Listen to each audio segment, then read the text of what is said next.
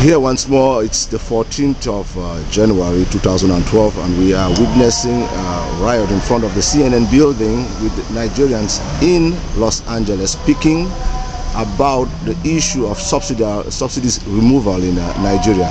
And here now we have our sister Susan Henshaw from Nigeria, an immigrant from Nigeria in Los Angeles.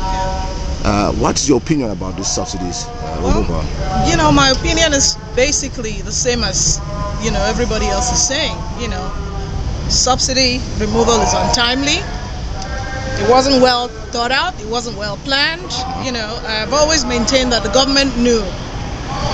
We've been talking subsidy removal for several years.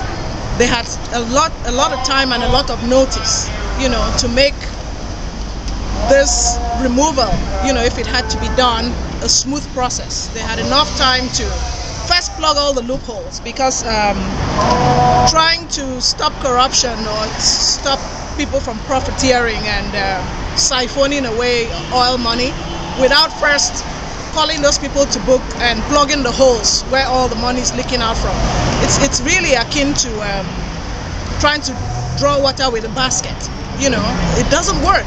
So before subsidies, you know, should be removed, the government should have at least plugged all the loopholes. You know, we have a list of individuals and all companies that's floating around the internet. So it's not a surprise to the government that these are the characters that have been doing all of this ill, siphoning all this oil money, and they've done nothing about it. You know, how do they expect us to believe that their intentions are genuine if they know the criminals are known to them, the names of the companies that are dealing in oil illegally are known to them, that are profiteering are known to them, and those people are still roaming around? You know, nobody has arrested them or questioned them or anything, and the government is telling us that the best way, you know, to stop all of this is by removing subsidies. You know, once again, it's like the common man having to pay for the, you know,